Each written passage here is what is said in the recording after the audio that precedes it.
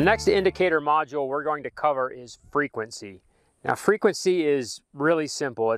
You put a frame down a specified area and then just, is it in there or not? And then you do sort of a series of those.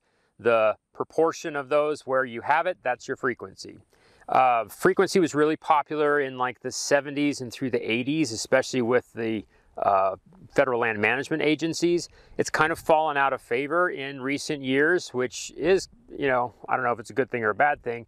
It does have some nice properties to it, but the one real limitation to it, which is why people have moved away from it, is that it is sensitive to the area of the frame that you're going to record frequency in.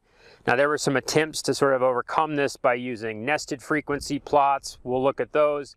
But really, unless you can standardize those frequency frames, and one size frame's not going to work for all different sizes of plants, then it just becomes really complicated.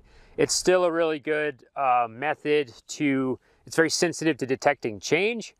It's correlated to some of the other measures like cover, like density. And so it does still see some limited use, limited application.